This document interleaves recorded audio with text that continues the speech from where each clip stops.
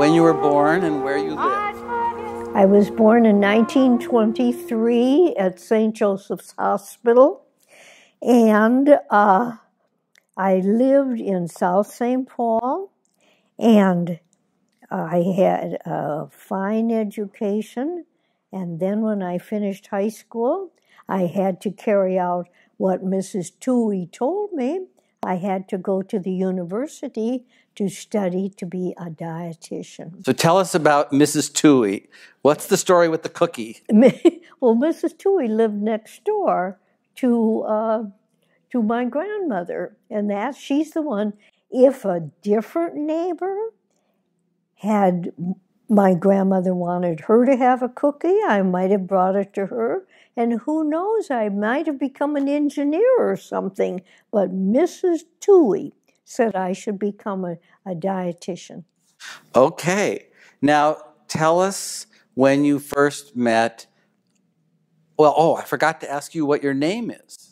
What? What's your name? Oh, my name is Lorraine, and my maiden name was Blumenfeld, Blumenfeld. And then after I married this wonderful man we're going to talk about, I became Hertz. So now I am known as Lorraine Hertz. Okay. So tell us when you first met Mark Hertz. When I went to the university, the first day I was there, I sat down because President Franklin Roosevelt was going to speak and was going to declare war on Japan because of the bombing of Pearl Harbor.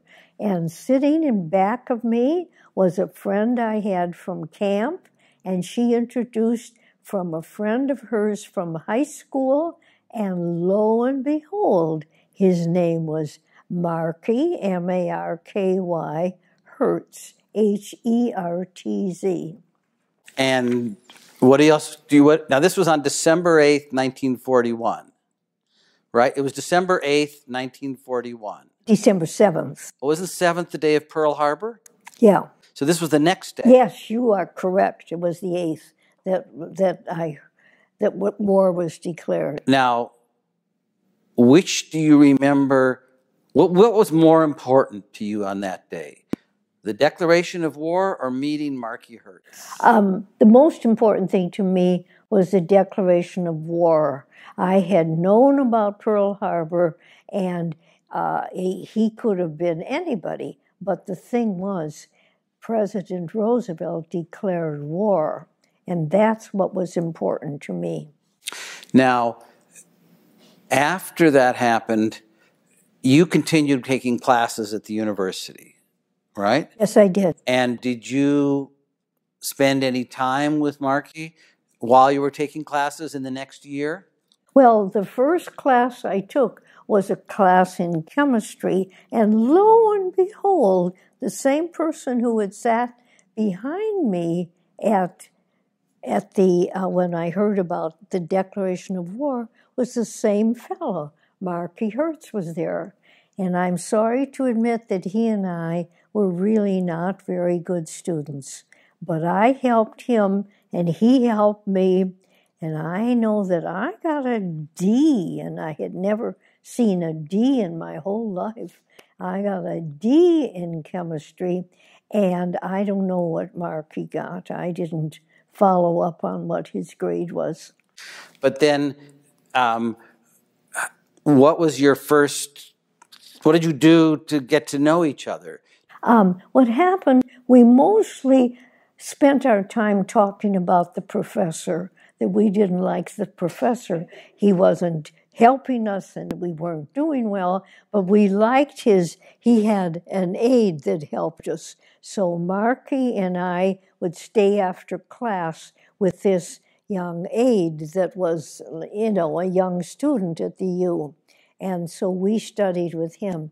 And that's how it happened. And then when I moved to live with my grandmother in St. Paul, then Marky said, I don't live far from there. Let me drive you to work and drive me to school. And so that's what happened. So he drove me to the university for about the first 2 years I went. Oh, no, only about 6 months, I think. Or maybe six months. But now, what happened when you were riding in the car with him? Well, the thing that happened, I always asked this young woman who was in some of my classes, why she would get out of the car when Marky would drive up to my grandmother's house, and I'd come running out to get in the car, and I was happy to get in the back seat, but no, she got out and she says, no, Marky says, you're to get in first, and then I'll get in. So I sat next to him for about a year, going to and from the university all the time. Did you have any idea of why he wanted you in the front seat? Well, I finally asked her, I said, why are we doing that? She said, I don't know. He just told me that's what I'm supposed to do. So I figured a ride is a ride, so I didn't care. You didn't realize it was a romantic strategy. I did not think of him in a romantic way because I knew some fraternity boys, and I knew Marky Hertz was a poor boy and he was not a university boy. So I never thought of him in that way. He didn't meet your standards? No, it's just I don't know. And it's not that it was my standard, it's just not my expectations, I guess. Okay, then what do you remember about his decision to join the Air Force? Did he tell you about it? What do you remember? Because it was in the spring or summer. You know, I sat next to him when the president declared war. And then we talked a little bit about the war, and he said that he wants to learn to go into the Air Corps, and he's going to look into that. So that took him, 3 or 4 weeks until he took his course to get in, and then he was accepted into the Air Corps, and he was very happy and very proud and moved right along with dropping out of the university and going into, I think he went to Texas. Right. And what did you think about that? Did you have strong opinions? I was very proud of him. Actually, everybody was very proud of President Roosevelt and anybody that I felt that would help our country become a better country, such as Mark would do.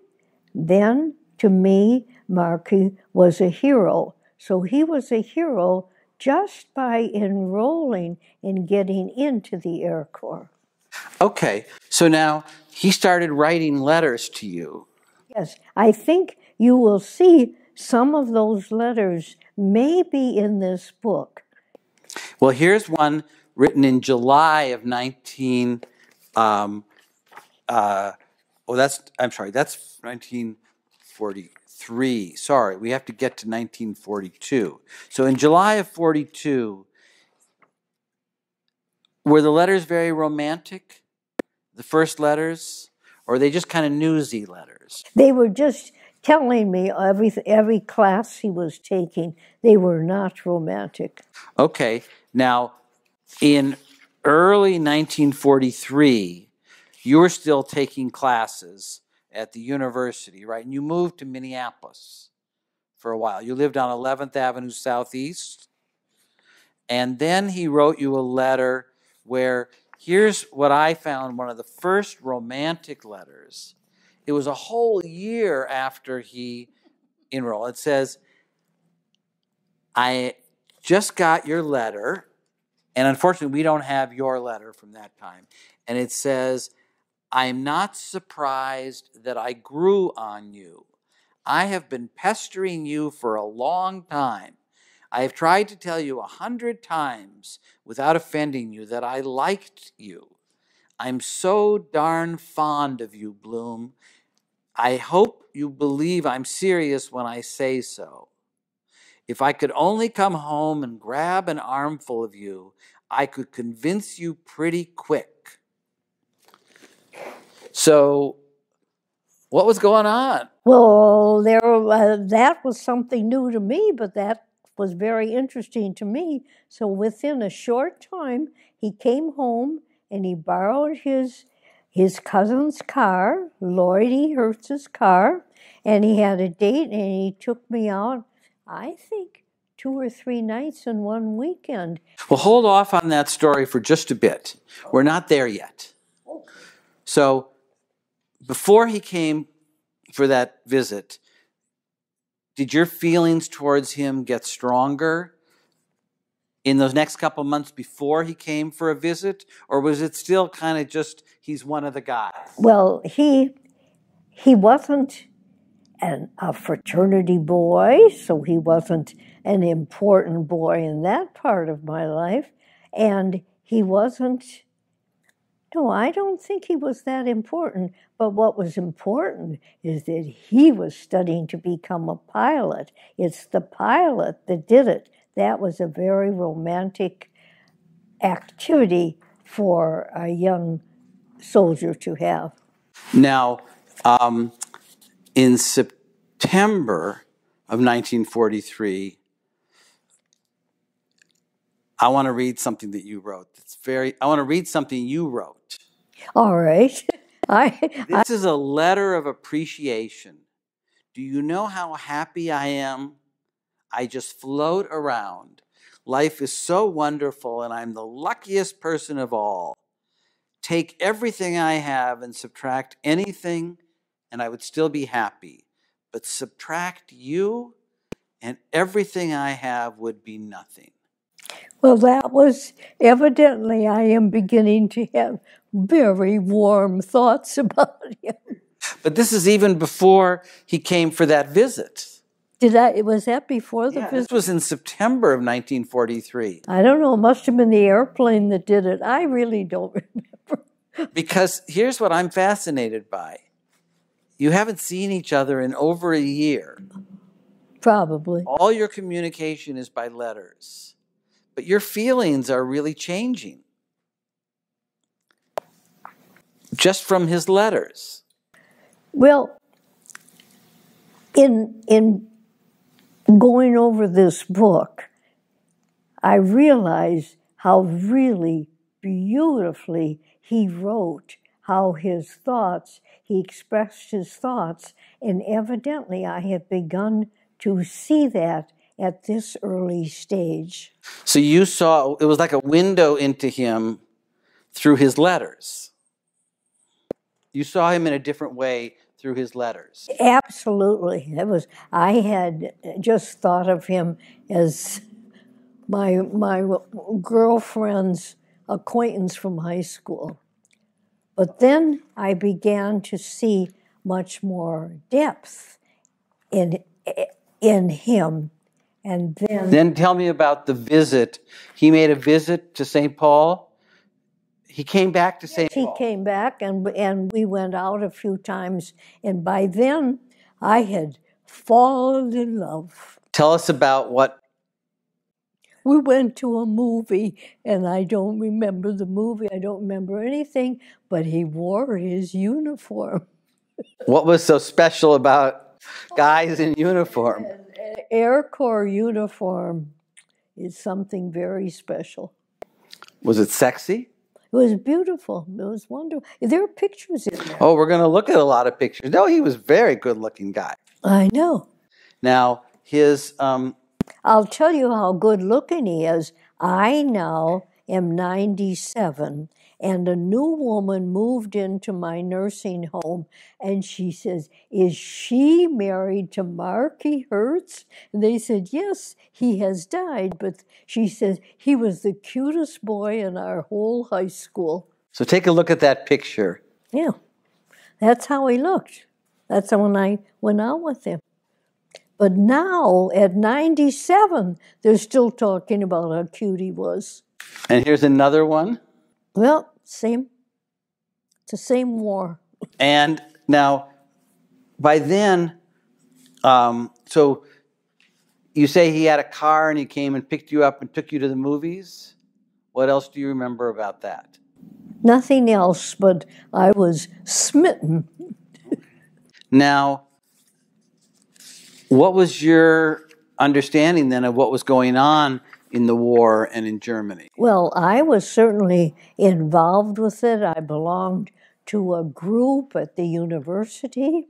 I don't remember what it was called, but we followed the war. No, I was very much involved with it. My father had been in the First World War. No, I wasn't, and I was a nurse's aide and worked. What did that mean, being a nurse's aide? Well, I worked at the hospital, and I did not charge the hospital anything. I did that because the real nurse had gone off to service. And what did you understand? Did you know much at all about what was happening to the Jewish community in Germany and in Europe? I was beginning to know when I was at the university. I learned more about it. There was a Hillel group, and we would have groups, and we would talk about what was going on. No, I was keeping up with what was going on. And was that important in terms of Marky's joining the Air Force? The fact that you were Jewish? I think so. It seemed to me that he felt he wanted to fight against people like the Germans who were killing Jews. So after he came to visit, when did he first start talking about getting married to you? Oh, that must have been about 2 years later. I don't know. No, it couldn't have been, because he came to visit you at the end of 43, and you got married just a few months later. Or did he come to visit earlier? I would have to look at that again. But what do you remember about the suggestion about getting married? When did you start talking about getting married? The boys who were in service stayed together. They would be in one group, and then that group would pass on to another one. And it was, as you read this book, you will see there were always girlfriends and wives involved in all of his letters. And when did he, what do you remember about his suggesting getting married to you? Was that his idea or your idea? I have a funny feeling it might have been my idea. He was happy with it, but I don't remember his saying to my mother and father, "May I have your daughter's hand in marriage?" It was nothing like that. It was just sort of assumed that that's Lorraine's boyfriend, and she's probably going to marry him. It was something like that. Were there any other candidates? Not that I remember. Nobody he was competing with? No, not that I remember. Okay, so in December of 1943, he writes, this is very sentimental. You know, I don't remember Dad being very poetic, but he always loved you. And that is really clear. Listen to this. You know I love you. The way I feel about you, I want to thunder your name out when I think of you. You know you're impulsive, and I don't mean that as a reflection on you, but a truth. You know we are for each other just as sure as God is in the heavens. I know you think I'm too damn practical and that I'll spend my whole life being practical. You're pretty wrong if you do. I know this. I don't want to spend any more of my life that's humanly possible away from you. Nor do I want to have you look for me in the mailbox every day. I feel I'm being torn apart by inner desires. I hear one voice saying, "Don't marry now. It isn't fair to her." That lasts a few seconds. And then for the next 23 hours and 59 minutes, another voice says, Mary, love's enough. I think I'm going to cry, so excuse any lack of coordination from here on. So that got you hooked? That was nice. Yes. So then it says, don't you dare think I don't know how badly you want to get married. There isn't anything wrong with me, and no two people have ever felt the way we do, and we have every right to be happy in loving each other. No. How does that make you feel? That makes me feel sad. Why does it make you feel sad? Well, it makes me remember, is what it does. It makes me remember. It's all true. Those things all happen. Part of it, I think, it was a kind of a feeling of war, and that many people felt that way. I found when I met his friends, they all had wives and girlfriends. It was sort of quite, I don't want to say common, because that makes it seem ordinary, but it was many, many people were getting married and were happy and excited about getting married. And they were in service, but they still made plans for their wives. Did you feel like it helped him emotionally to know that you were there? Yes, I felt definitely. Was that a patriotic duty, a patriotic gift to marry him? Well, to some extent, yes. And it's not a complete that I was doing it just to be patriotic, but it made him look much more important than he did before he went into service. Because that's one of the things that comes through with the letters, is that here it is, this big war is going on, he's learning to be a soldier, but his mind and his heart is with you. And that is like, that keeps him steady, it keeps him focused, he has a purpose. Yes. Is that sort of what was going on? That he had every day there was a purpose of telling you his story and writing to you and hearing from you, that if you weren't there, he might have been much more lonely. Yes, I know that I felt I was a much more patriotic person because of his feeling toward me. So then you start planning your wedding. Tell us about what the planning went into your wedding. Well, I think that I'm going to jump right into the trip down to Florida. By then, Mark had moved over to Florida, and he was in Avon Park near Palm Beach. Yes. And the thing is, we were so busy taking care of the wedding that it reminds me, and I'm sure that that's in the letter there, that my mother said that she had kind of a hard time going down there. She and I did not sit together. She sat behind me somewhere, and she always tells the story that she was sitting next to a woman and said, "Oh, where are you going?" She says, "Oh, I'm going, my daughter's getting married in Florida. I'm going down there." She says, "But I don't see your daughter." She says, "Oh, she's sitting up there. She didn't want to sit with me." And why didn't you want to sit with your mother? That made me seem so childish. I was a big girl. I was getting married. I didn't want to be traveling with my mother. So why did she come with you? She came, she felt she had a duty to make sure that I had a proper wedding. And she was wonderful, but I wasn't nice, but she forgave me.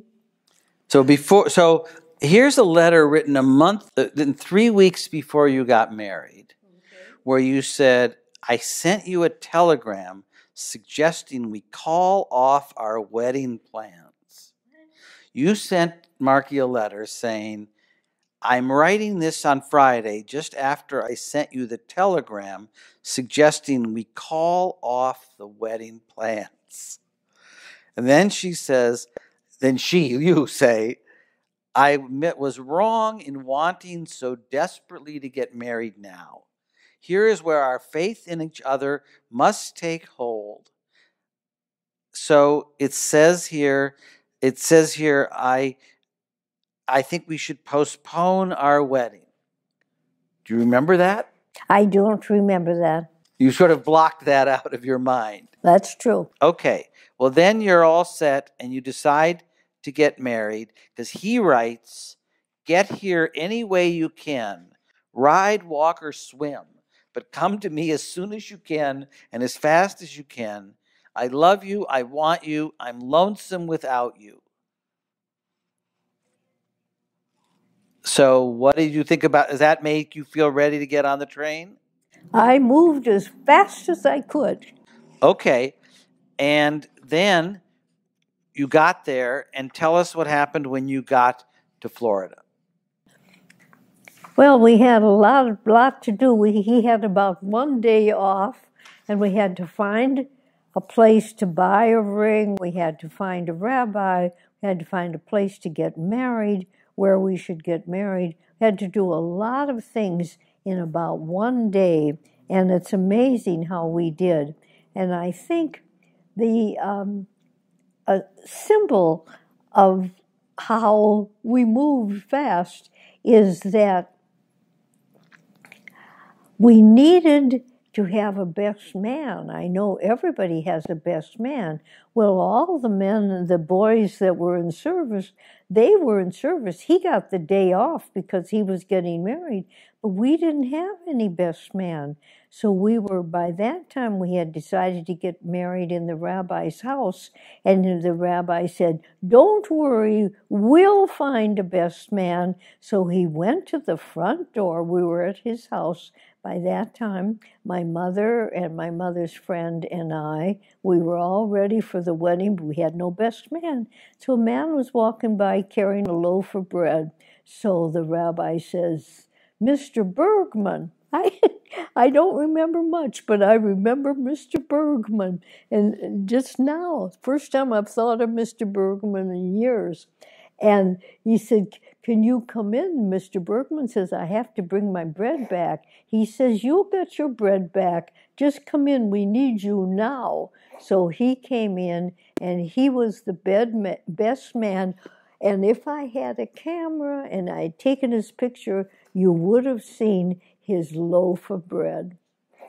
Did he share his bread with you? No. He just stayed, and he was introduced as Mr. Bergman, and he says, I've got to go home. My wife needs the bread. And so he said, goodbye, good luck, goodbye, and off he went. So hold this picture in front of you. Just hold it showing the camera. Hold it in front of the camera, and then tell us about that picture. Oh, this picture was taken the day we got married. And the thing is, first we had to go to find a store. Cartier's was a very fancy store in Palm Beach. Yes. I think so, or Palm Springs. Palm Beach. Palm Beach. And we picked out, and we got the ring. And is that the ring you're still wearing? I have part of it I'm still wearing. I'll tell you about that. And so we picked out the ring, and I had bought my own suit. We went to the florist, we got our flowers.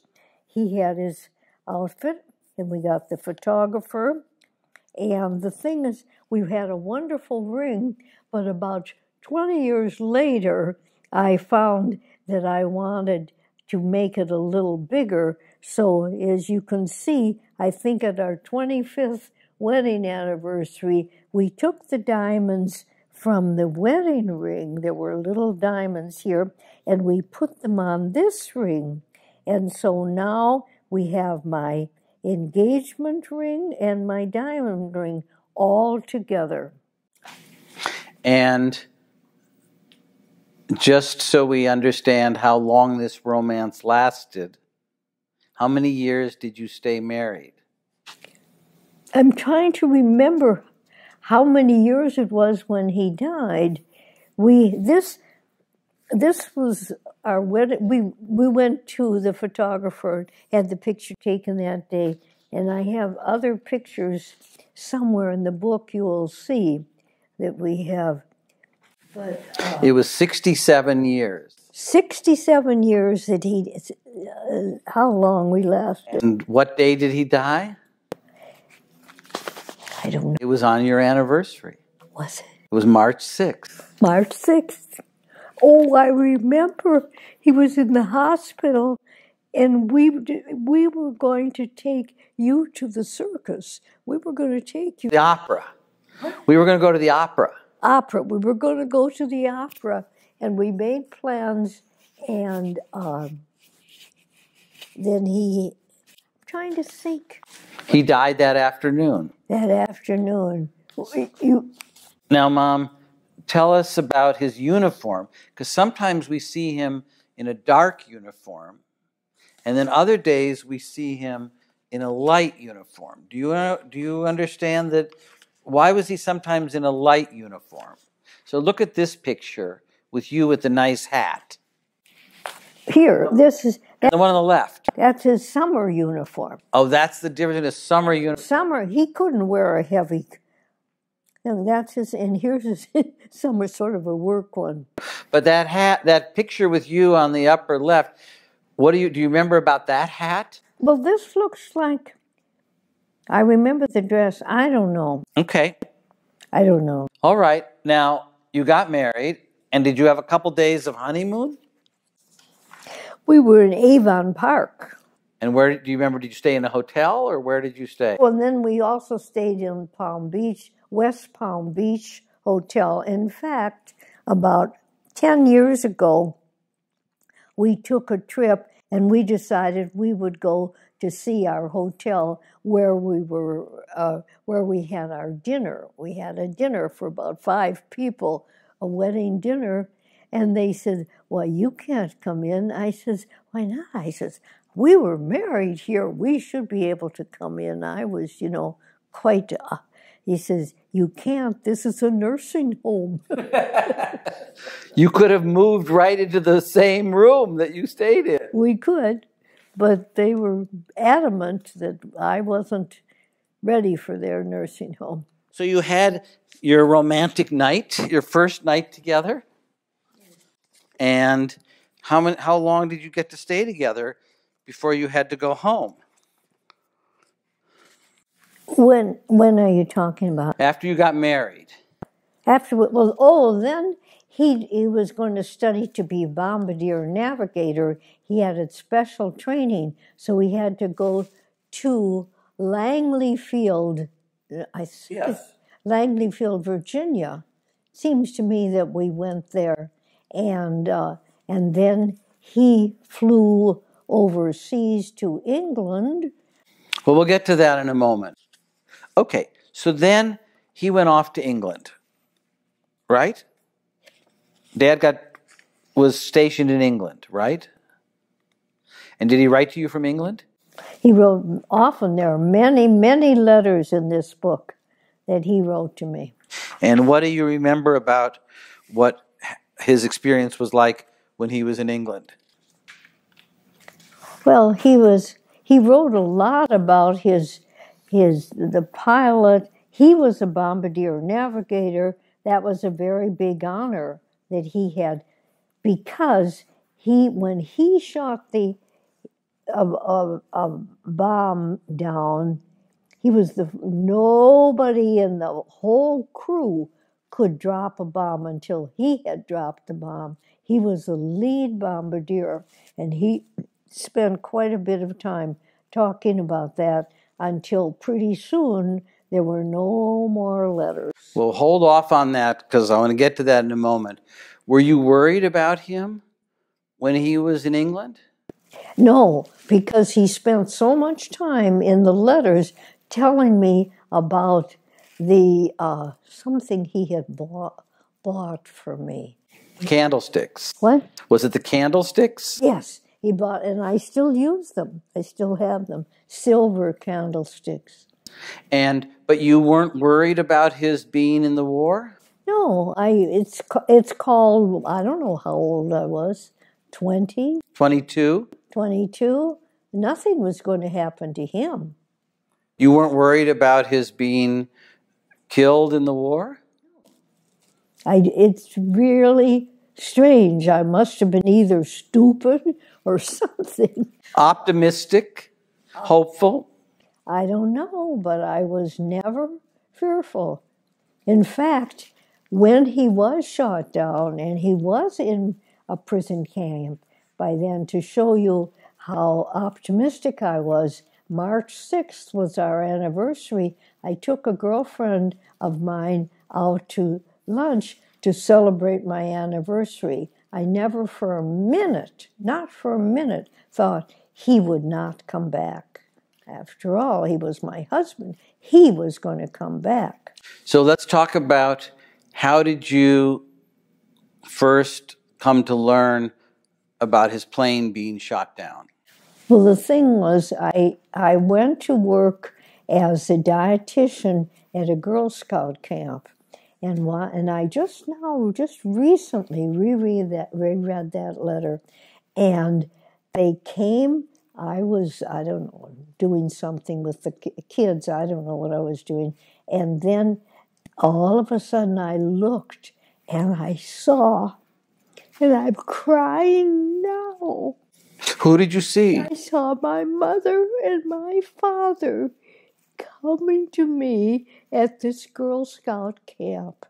My parents were never the type that would go to visit their children at camp. They weren't. They sent them to camp, go have a good time and whatnot. But when I saw my mother and father coming into the big apartment, into the big gym where I was busy with the kids, I don't know what I was doing, but something I knew there was trouble. And that was it. And what did you think was the trouble? Well, I felt that my husband had been killed. Actually, I was happy because he just was taken prisoner. But at first, when you saw them, you thought he was killed. It was the end. Well, in fact, the first telegram you got, they came with the telegram, right? I think so. I think they brought the telegram. And the telegram... Because it had my address in South St. Paul. That's where the telegram went. So that was on August 8th, and I'll read you the telegram. It says, the Secretary of War desires me to express his deep regret that your husband, Second Lieutenant Marcus Hertz, has been reported missing in action since the 28th of July over Germany. If further details or other information are received, you will be promptly notified. So you didn't know whether he was dead or alive. That's true. Then you got letters from the Army saying that he was believed to be dead, right? How long did it take before you learned he was a prisoner of war? I don't remember that. Hopefully, it's in that. It should be almost exactly a month, and it says, "Report just received through the International Red Cross states that your husband, Second Lieutenant Marcus Hertz, is a prisoner of war of the German government. Letter of information follows from Provost Marshal General." So that was a telegram you got. And then how did you feel? And then, oh, well, I was really happy. And we had a group in St. Paul that was called Officers' Wives Club. And then I shifted into gear. And what did you do? Oh, we started to pack boxes, and in there are some thank you letters that when Mark finally got them, he wrote to thank me for them, different things, and to tell me what to send him. And I learned more about it. There must have been maybe 20 people from St. Paul who had children or husbands or wives who were in the same very large prison camp that my husband was. And you were able to write letters to each other. Yes, and those letters are so beautiful. I hope whoever you are, if you see me, I hope you get to see some of his letters. They are just beautiful. Well, let me ask you about that, because we have the first letter that says, I am alive and well and in good spirits, not a thing for you to worry about. I love you and am anxious to hear from you. Write soon. Address is on the other side. Isn't that nice? And so it's kind of amazing that in the middle of a war, he's in a prisoner of war camp. You can send letters back and forth. Well, the Red Cross handled it. Red Cross was the vehicle. And that was considered normal, that you could write letters back and forth? And then he has this letter where he says, please send me the following: milk chocolate, big pieces, cigarettes, Bisquick, a pair of pink pants, size 30, green shirt, size 14, cap, size 7, beans, any kind, but lots of them. And what? Beans. Beans. He wants you to send him beans. So did you send him these things? Whatever he wanted, I did. And was that normal, that you could just send food packages to a prisoner of war? We had to work through the Red Cross. I don't remember exactly. It seemed to me I had to take it to the Red Cross, and they sent it something. Okay. I'm not. And he would write back to you, and you would get letters from him. Lots of letters. No, we have the letters, and they had special letterhead that you had to write on? Yes.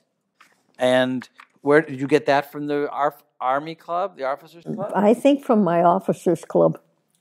Okay, so then what did you know about what his life was like in the prisoner of war camp? I didn't know until really after the war.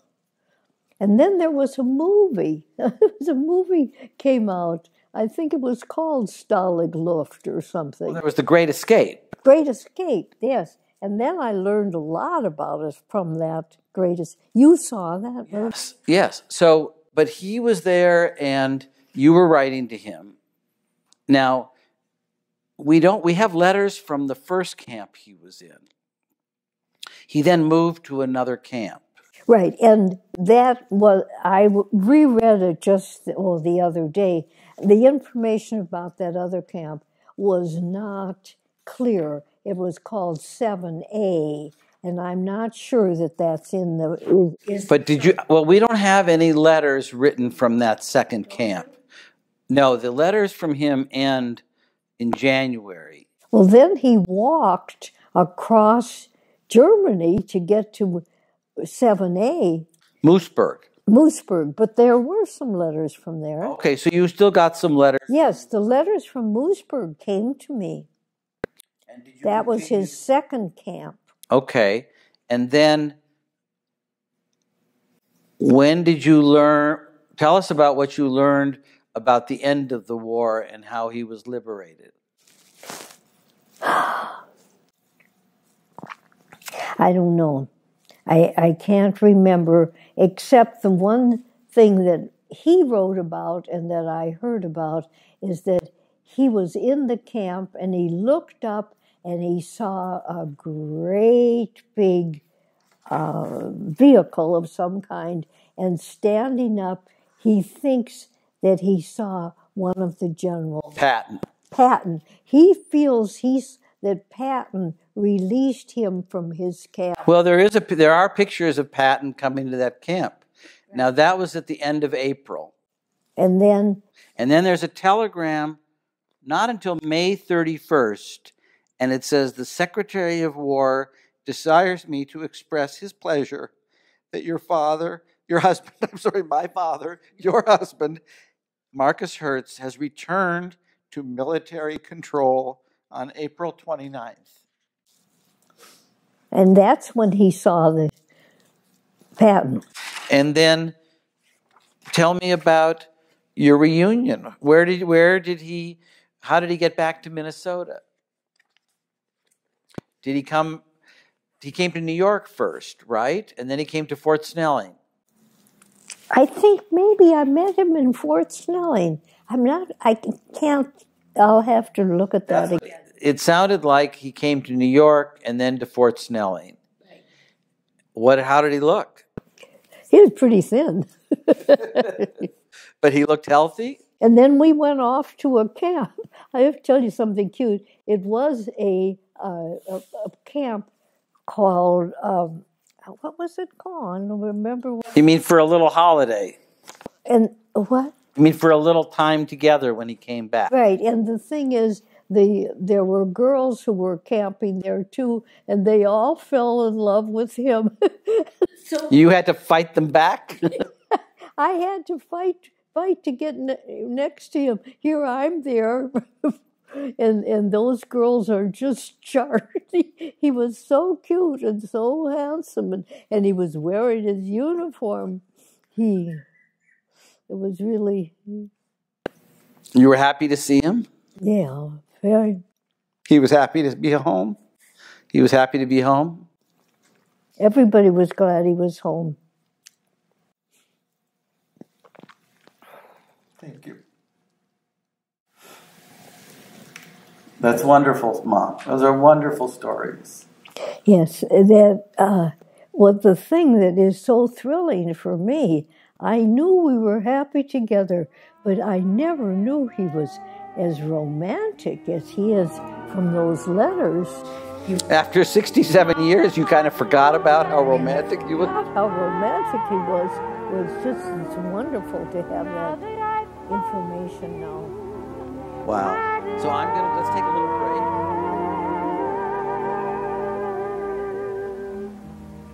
I'll be loving you.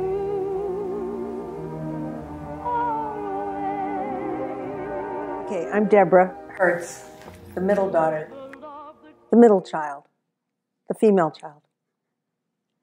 So Lorraine, this is a wonderful opportunity. I've learned so much about this beautiful past, and I must say that as a child, there's nothing more gratifying that I can imagine than knowing that your parents loved each other passionately. It's a gift to us to have this romance come alive, really a gift.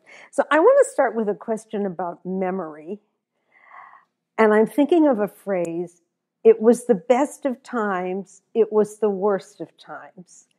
And I'm thinking that Dad, as we were growing up, every night would come in to put us to bed, and there was always the same story. We stole a chicken, we were on the run from the Nazis, we made a fire, we ate the chicken. And this is really why I became a historian, because of that chicken. Kind of like you with the cookie and becoming a dietitian. So I'm wondering how the experience of the war and being a war wife and the memory of the war, were there certain things that were really awful to live through, but once they were over and the narrative had ended with marriage and motherhood, that the events seemed different than they seemed at the time? I need a few more clues. I'm thinking that Dad was damaged by the war, but he was also glorious in the war.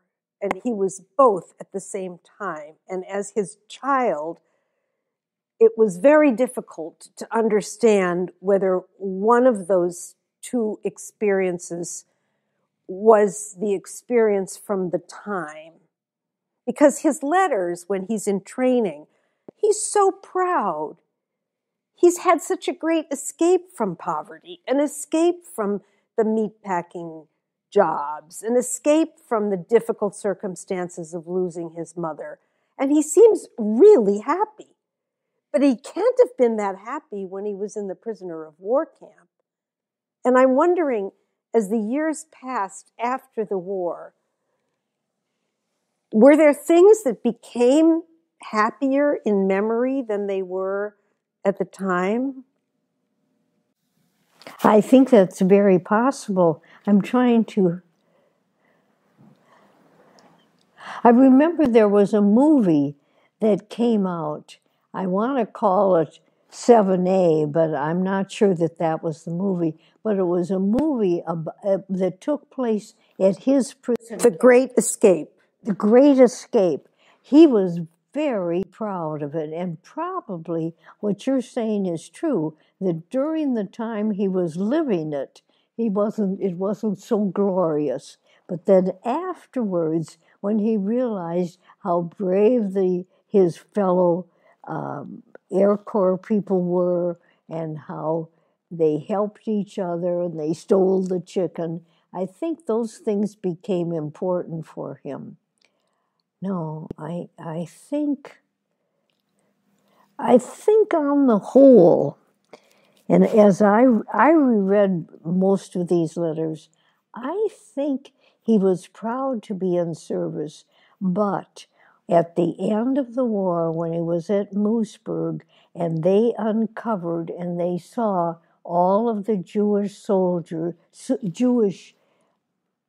people who were in prison camps, that they had put them in because they were Jews, because they were German Jews, that was terrible for him to realize that a whole country of Germany could hate people to that extent that they'd want to kill them. No, I think that it maybe looks better upon reflection, but at the time it was happening, it has to have been terrible. I remember his talking about how they would pack up the Jews in trains and take them to concentration camps. We talked about that quite a bit. But if you go back to 1942, and you go back to the Northrop Auditorium and Roosevelt announcing the war on Japan, were you feeling, both of you, more as Americans or more as Jews? No, more as Americans. At least I did. I felt that I think that the Americans should be attacked by Japan. That was the terrible thing. And as the war progressed and you got more news about the Jewish situation, did your identity change? And then as we met people like Felicia Weingarten that came back from that were escaped, they lived, that they lived, then our hatred toward the Germans was immense. Especially Hitler. Anything to do with Hitler was just terrible. Did you ever see any Charlie Chaplin movies making fun of Hitler? I remember he was what was called the Great Dictator. But did you feel that humor was a bad approach or humor was a good approach? I don't know. I didn't think about that. All I knew was how much I hated the Germans. I didn't think about the approach. I didn't take a scholarly feeling at all. So I want you to go on an imaginary trip to Germany during the war, and imagine, if you can, a German wife whose husband is fighting the Americans, and she loves his uniform. Well, I don't know. You mean that I would feel sympathetic toward her husband despite the fact that he maybe did terrible things to Jews? Well, I didn't say that. No, you didn't say it, but it sounds like we're sort of talking. Well, I'm just wondering, this idea that women in the 40s loved uniforms. Do you think that was something specifically American, or you think that was on all sides of the war? I don't know. I can't. I have to think about that. Maybe we can talk about it another time, because I can't quite. All I can know is hate everybody that killed Jews. That's as far as I can go. You have a line in one of the letters that really came out in neon. You say, and it's where Dad is already in Texas, and you're writing to him, and you say, I went to a Kadima meeting. Maybe I'll go to Palestine. Did I say that? You said that. And I always thought it was fascinating that Dad felt such a powerful Jewish identity.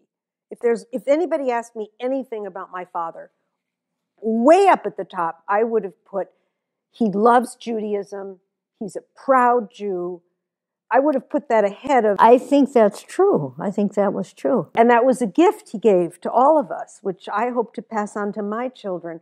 And I'm wondering, Dad followed events of the State of Israel very closely. Did you two ever discuss moving there? No. We went there 2 or 3 times.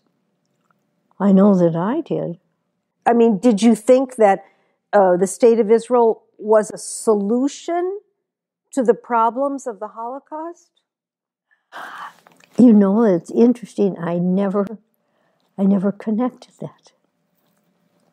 I should have, but I didn't. I didn't connect it. I felt that the only solution to the Holocaust is to get rid of Hitler. So that was just a wonderful day then, when the war was over and Hitler was dead. That was a fabulous day for you. That's actually true. Would you think it was one of the happiest days of your life? No, I don't think it was that, but knowing that it wasn't going to go on, that did make me happy. Did you ever have any conversations with your parents? Your father was an avid reader, Al. Maybe not Ruth so much, but Al was. Did Al ever fear that the Nazis would come to the United States? I don't think any of us did. I now that you bring it up, I'm telling you the truth. I never thought of that. It never came to me, and I was at university, and I should have heard something if there was talk about that. I didn't hear it. So you talked about your friend Felicia and her experiences in the Lodz ghetto. Can you talk a little bit about prisoner of war camps and concentration camps? If you would have been asked when you knew he was in the POW camp, if somebody asked you, draw a picture of what you think a concentration camp barracks looks like, draw a picture of a POW barracks, would you have a clear separation?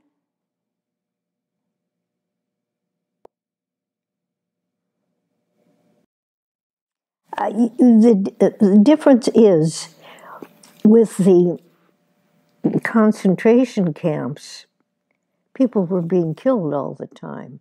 But when you're in prison camp, I always assumed that he would get out and be free.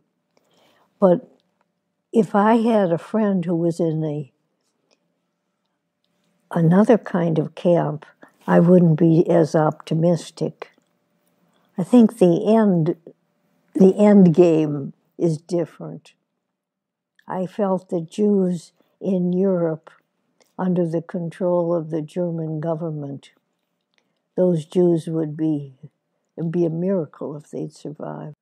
And did you ever think back to, like, Aaron Hertz, Marky's father, was a second generation. No, he came as an immigrant, Aaron, right?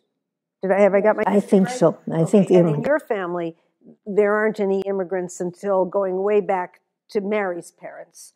So did you ever think about, oh, I'm so glad that on both sides of my family, they left Europe long before World War II? I know that I did, because I remember whenever I would be doing something and I had to have the date, my mother's birth date, my grandmother's birth date, I was always happy that their birth dates were later. I mean, I didn't ever worry about my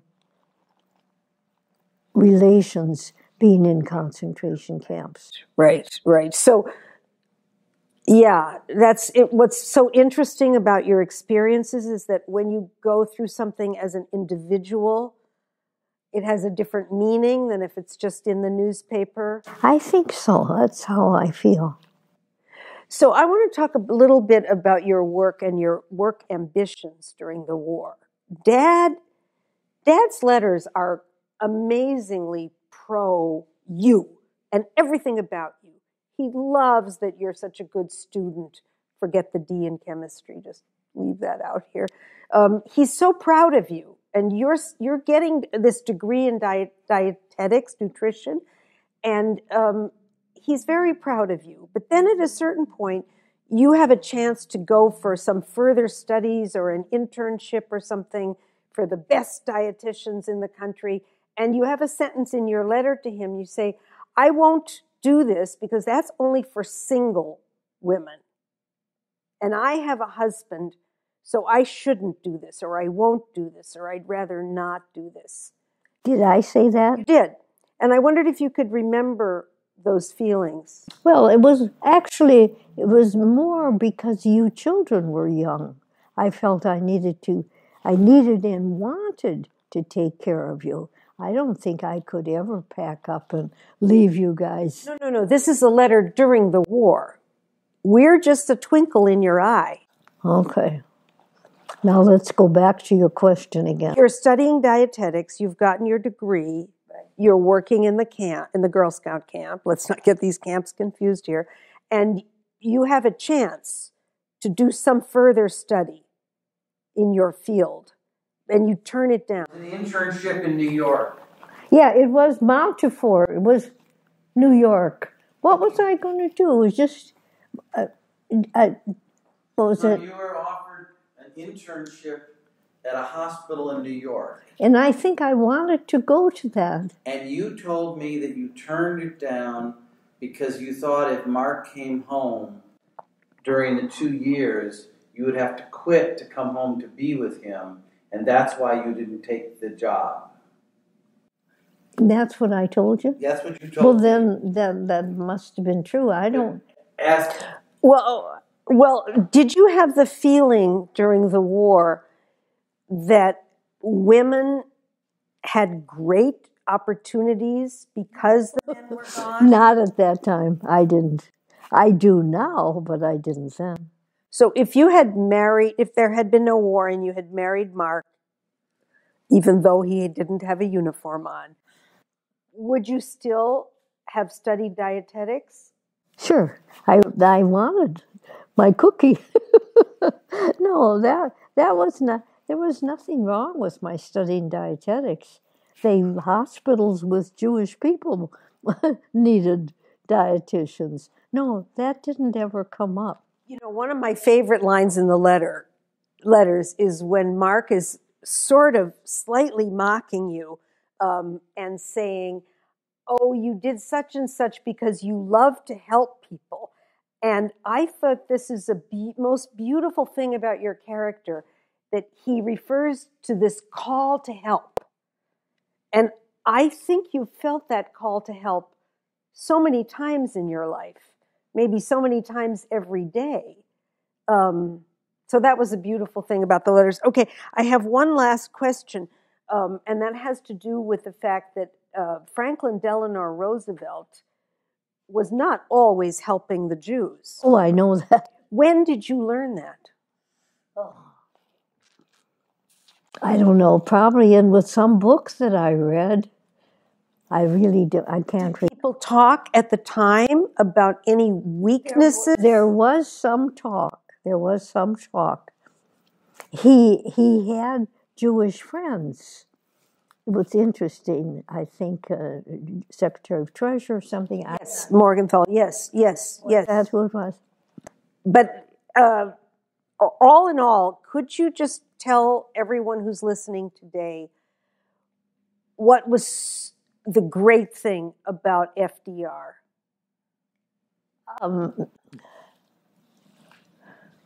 I think, in many ways, I think he was quite dramatic. When I'm talking about those Sunday night fireside chats, those were very important. If I would say nobody could make a phone call at 7 o'clock on a Sunday night because President Roosevelt is going to talk. What I'm trying to say is that he had a strong, positive personality. And I think that's important, and it's very nice to have a president whom you have that much respect for. I don't know if that actually answers your question, but that's my answer. Okay, so now in this family room, we'll have a round of applause for Lorraine. I don't have to go to New Orleans now. You're going to be on prime time, Lorraine.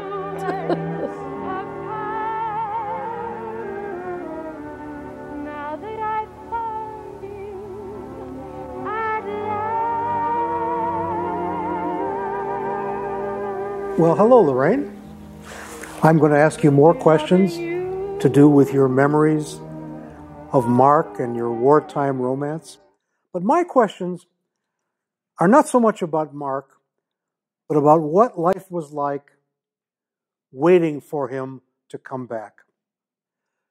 So picture yourself back in, well, you were in South St. Paul or you were at the camp. How did you get news about the war? We didn't. I don't remember that we had television. No. I don't think we had television. We had radio. The one thing I remember, and probably many people remember it, is that I think it was every Sunday night we would draw our chairs up next to the radio and we would listen to President Roosevelt have a fireside chat. I don't know if you knew about the fireside chats, but he would visit with the people, and we all listened to him, and he would explain things.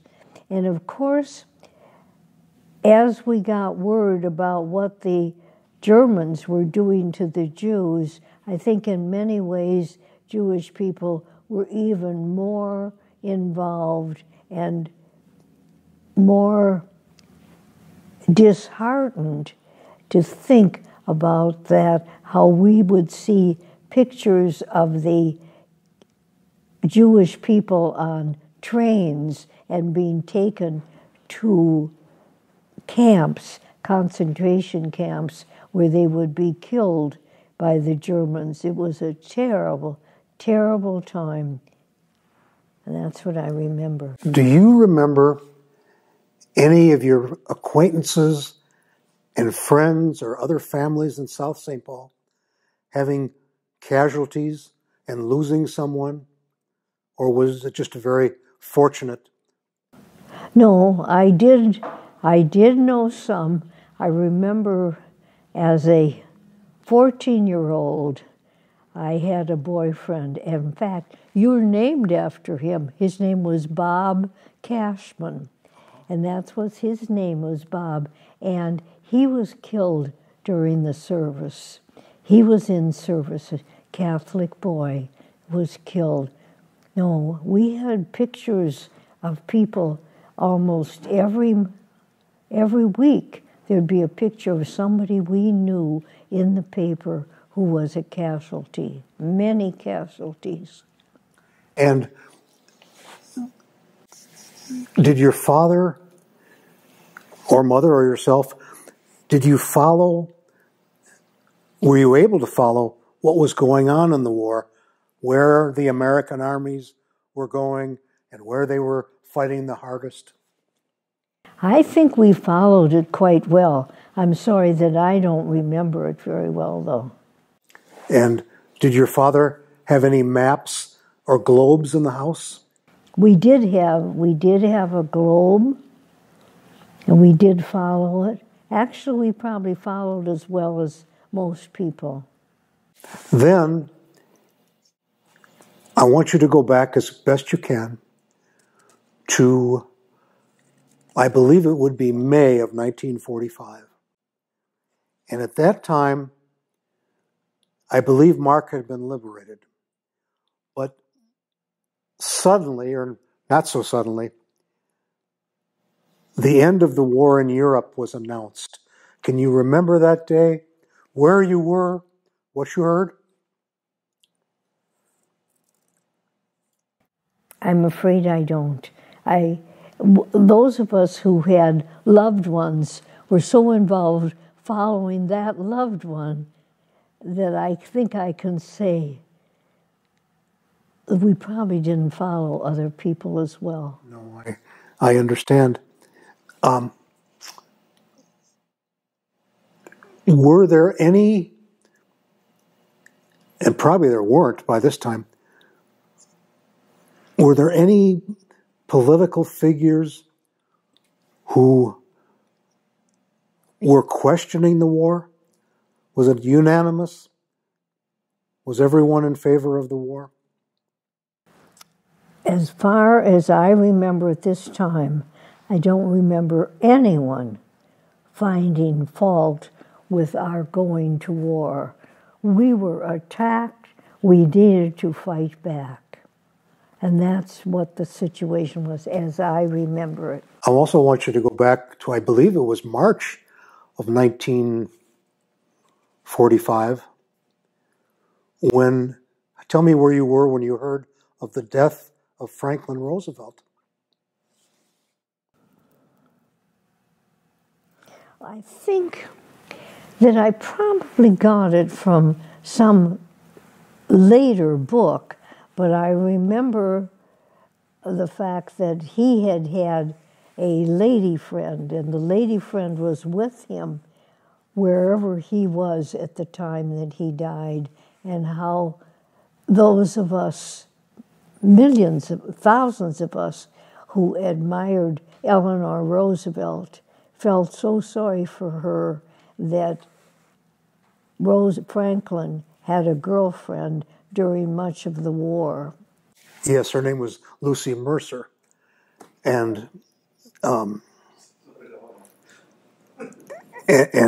Eleanor was in Washington, and Franklin was in Georgia at the time of his death. Can you remember anything about Harry Truman? Harry Truman, we have very nice thoughts about him. He and his wife were both kind of folksy people, and they lived in, I think, they lived not far from Kansas City. That's right. They lived in Independence, Missouri. Independence, Missouri. And he had a Jewish male friend, and he was a loyal person, and he seemed very unassuming, but he turned out to be a very good president.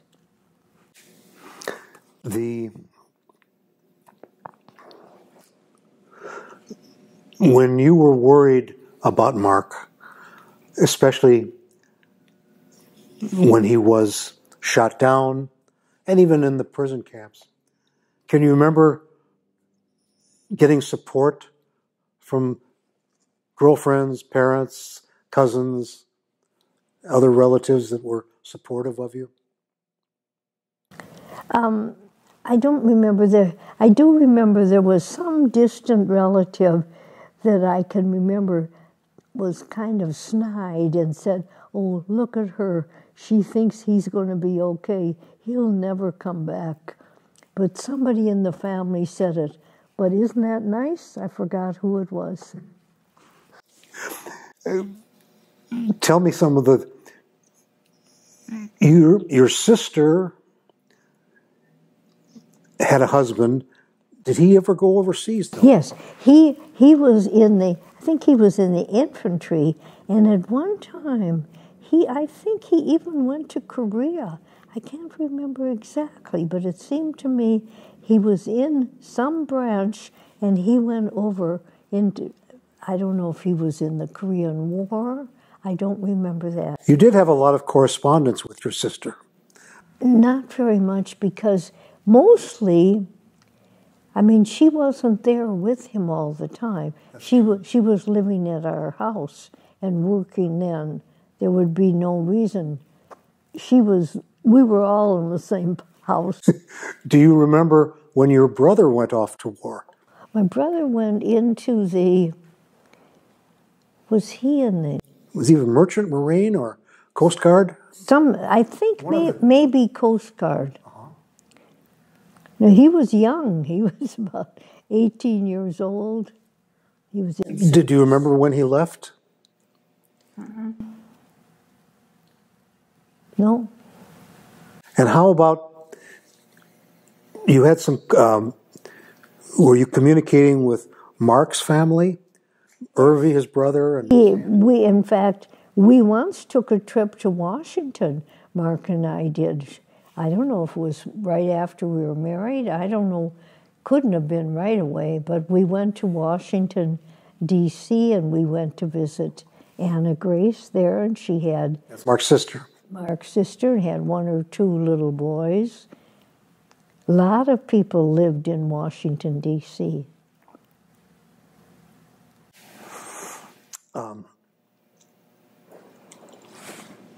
What do you remember about the radio? Did you remember listening to the radio? Oh, the most important thing about the radio is Sunday night, and that was, I think I mentioned it before, the fireside chats that Roosevelt had. I think almost every Sunday night, it was like 7 o'clock, he talked for about a half an hour, and we just all felt he was like our dearest friend who was coming to talk to us about what was going on in the war. It was a very thoughtful, fine program, and it was every single Sunday, as I remember. This you may not remember. Can you remember any movies about the war that you liked?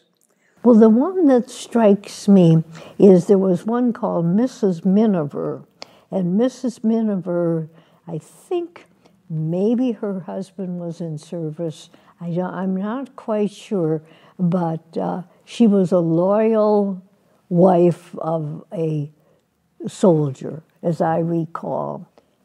But Mrs. Miniver was her name. Did you ever see any of the Humphrey Bogart movies? Yes. And his beautiful girlfriend, a lady friend, or he married, whose name I don't remember. Lawrence Bacall. Yeah, Lauren McCall was beautiful. Laura McCall. Anyways, no, she was wonderful. Well,